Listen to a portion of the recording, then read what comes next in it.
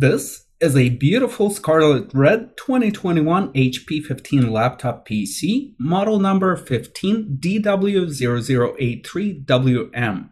And today we're going to review its various quirks and features, take it out on the road, and at the end we'll give it a Doug score. Nope, just kidding, today we're replacing its screen, don't sue us, Doug. To replace the screen we'll need a bunch of plastic picks, an X-Acto knife, and an industrial hairdryer.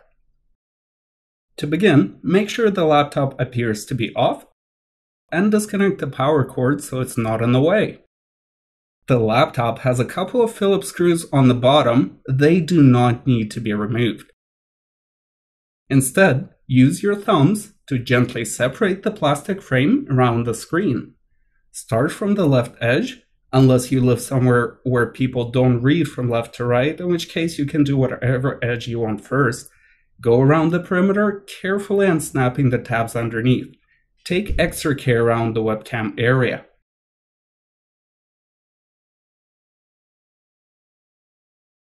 The bottom edge is glued in, which is done to prevent any cleaning liquids from getting into the laptop because people continue to spray directly on the screen instead of the cleaning cloth.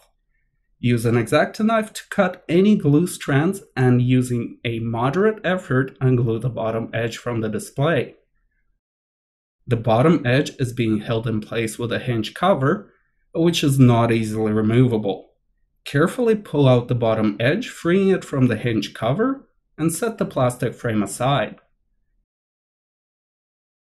There are a couple of Phillips screws at the top corners of the display. Those also don't need to be removed. In fact, there are no screws that need to be removed in this tutorial at all. In 2021, the LCDs are held in place with unflavored bubble gum. You will need to use an industrial hairdryer, also known as a heat gun, to soften the bubble gum. Use your hand to feel the temperature as you evenly warm up the two edges. And if you start screaming, the temperature is simply too high and you should try moving the heat gun further away. Once you get bored of waving the heat gun around, you can try inserting a plastic pick behind the LCD on the right edge and do the same on the left edge. This applies pressure on the bubble gum to help with separation. Wave the heat gun around for a little more and continue separation by sliding the picks down towards the bottom edge. Keep waving the heat gun and use a third plastic pick to separate the bubble gum from behind the LCD. Continue applying heat to keep the bubble gum pliable.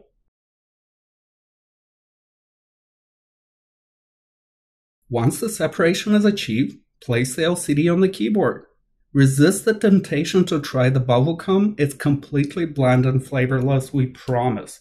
But you can reuse it on the replacement screen, just straighten it out and leave it be. If you have recently cut your nails, use a plastic pick to separate the clear tape securing the video connector. And using both hands, slide out the video connector away from the LCD. Put the old screen aside. At this point, the new screen can be installed. The most important part for the success of the whole replacement process is reconnecting this video connector. Use both hands to slide it straight in. The connector must not be slanted or twisted when plugging it in. Lift the new LCD and align it at the bottom edge.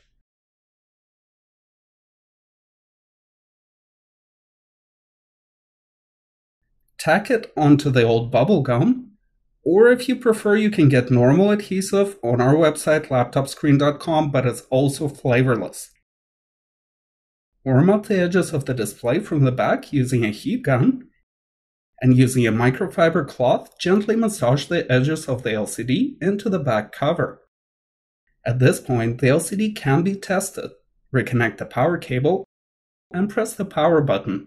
If the startup graphics appears, the LCD is connected properly. Shut down the laptop by holding the power button. Proceed on replacing the plastic frame. Start at the bottom edge.